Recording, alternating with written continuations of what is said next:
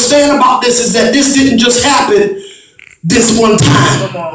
The angel will come down at a certain season. It was a certain time allotted that the angel will come down and trouble this water. That's why everybody hung out there, because they knew that by this time this year it's time for the angel. Come on, somebody. Right. And this might be my time of year for you know how we get excited around tax time? Well, that's some of our certain season, but God said I'm going to break you past that. Because you're going to be blessed outside of the tax bracket, outside of the tax season. You're going to be blessed on purpose. I'm going to bless you going in and bless you coming out. I'm going to bless you in recession. I'm going to bless you in depression. I'm going to bless you when everything is going wrong. I'm going to bless you. Preach, Apostle. Everybody going to try to find out how in the world you got blessed in the middle of this. 38 years.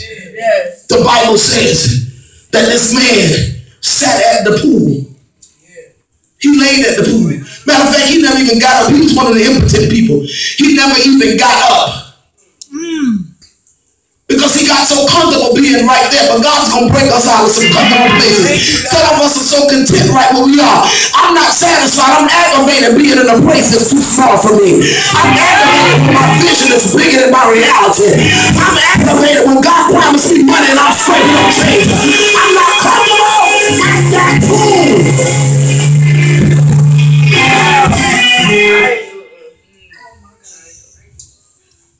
A certain man was there at a certain time. The Bible says it was there, and he had an infirmity 38 years. And when Jesus saw him lie, that tells me he was laying there. So if he came right now, what posture would he find you in? He knew that he had been there for a long time in that case. In that case. You can be productive in every other area of your life and still have one case that you can't get up out of. Come on, somebody. There's some areas in your life that you are so fruitful in, but in the other places you're barren in. He saw him in that case. That's real good. There's nothing wrong with him talking. He probably was quoting scriptures and witnessing, but he could not get up. He found him lying there. Lord, we can talk and prophesy, but can we live it? We can prophesy and tell somebody else to be encouraged, but can we stand being discouraged? What do you do in some cases like this? I know I'm talking right. Yes, you are. I've been here before. I can preach to you, but I have to go home and try to make myself believe the scripture. When you start going through, when you find yourself empty, when you find yourself bound, when you find yourself halt, when you find yourself willing, you're able to help everybody and take it up yourself. In this case, that's the truth. In that case, the scripture says.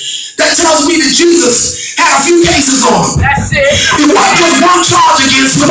Some of us got multiple charges against us. But he's want to deal with this case. He want to deal with you about this situation. He want to deal with you about this dilemma. In that case, he said unto him. Now here is where it gets real good at. Because he's laying there in the same spot where he had been for 38